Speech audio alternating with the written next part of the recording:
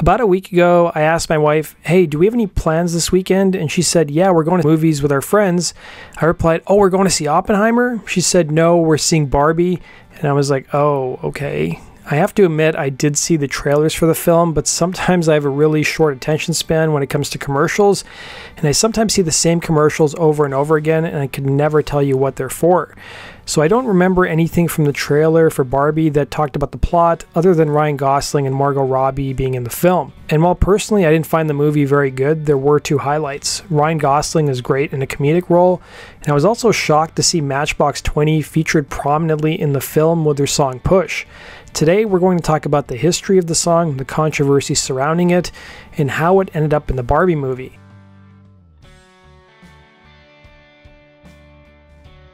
Born on a U.S. Army base in Germany to a sergeant father and alcoholic mother, Matchbox 20's frontman Rob Thomas had a really rough childhood. His mom would take his older sister to live in Columbia, South Carolina, and Thomas would be shuttled off to rural South Carolina to hang out with his grandmother, who was also an alcoholic. His grandmother would run a general store where she also sold pot and moonshine under the counter. Then there's his Aunt Monkey, who famously in 1975 hired serial killer Pee Wee Gaskins to kill her ex-boyfriend. She would go to prison for 30 years and soon started a relationship with Gaskins.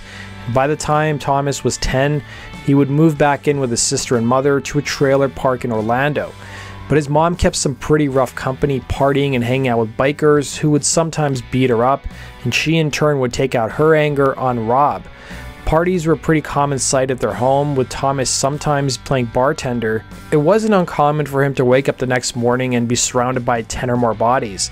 His older sister Melissa, meanwhile, would end up running away from home at the age of 17 to be with her boyfriend. It was also around this time that Thomas's mother would be diagnosed with cancer. The doctors gave Thomas's mother 6 months to live, with him recalling to the LA Times, "That aged me quickly."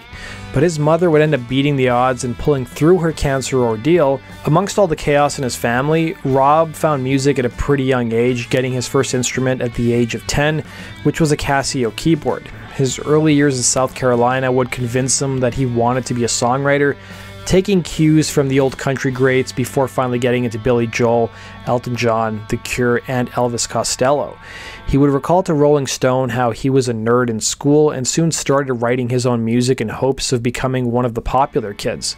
Thomas would admit to the Huffington Post that sometimes for song ideas, he would create drama or get himself in bad situations, recalling, "When I was young, I used to think I had to create drama around my personal life so I could write about it. A lot of the relationships and bad decisions of my early 20s was me subconsciously wanting to create the kind of environment that bleeds angry songs.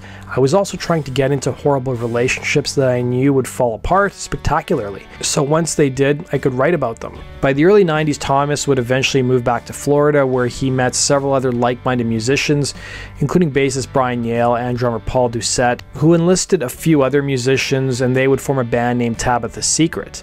Doucette, Thomas, and Yale would end up leaving Tabitha Secret and start a new band called Matchbox 20 in 1995. They would end up also recruiting guitarist Adam Gaynor and Kyle Cook, and the band soon caught the attention of producer Matt Serletic, who had a deal with Atlantic Records subsidiary Lava Records. The group's first album, Yourself or Someone Like You, would be inspired by Thomas's failed relationships and his terrible childhood.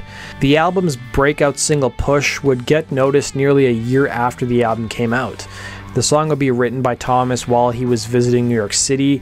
Recalling to Songfacts, "Me and Matt Serletic came to meet with Jason Flom, head of Lava Records. We were staying at the Wellington. He bailed on us. He couldn't make the meeting. It was just us in the hotel room. We started playing songwriting exercises. Matt opened a book and said, 'Point to a word, and then we'll start a song building around that word.' He opened it up and I pointed at the word rusty. You think about rusty, what if it had a bigger meaning? What if it was rusty at life just in general? We wrote in that night, there's three things together. I've never been good enough, I'm a little bit rusty, and my head is caving in.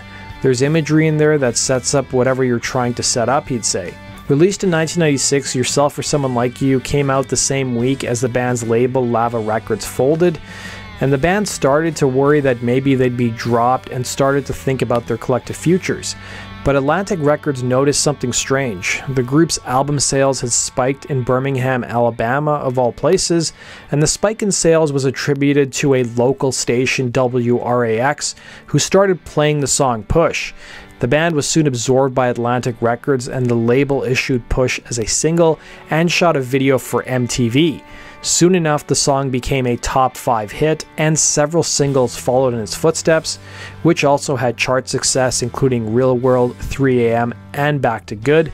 Push's lyrics dealt with a troubled relationship, but it also soon drew criticism from some feminist groups, with one group in New Hampshire calling for radio stations to boycott the song. The feminist groups claimed that the song glorified domestic abuse, something Thomas pushed back against, putting out a statement at the time that says, "The song isn't a call for physical violence, but rather an observations of the emotional battles a relationship goes through," and Thomas would claim that the relationship that inspired the song was one in which he was the one who was mistreated. Thomas would recall to the LA Times watching MTV News one day and seeing an ex-girlfriend of his being interviewed by the network, claiming to be the inspiration behind the song Push and threatening to sue Matchbox 20 for unpaid royalties. Luckily for him and his band, she wasn't serious and no lawsuit would be filed. In reality, the song was about a different high school girlfriend who broke up with Thomas by donating his possessions to Goodwill, with him recalling to the LA Times, "I had no clothes, nothing. All the local bands got together and gave me their band t-shirts. For months, that's all I wore." Thomas would tell Entertainment Weekly in 1997, responding to the ongoing criticism of the song, saying, "A former girlfriend of mine was an ingredient of the song, but other people have scarred me. I mean, I'm not going to pay my 3rd grade librarian who gave me about now returning green eggs and ham."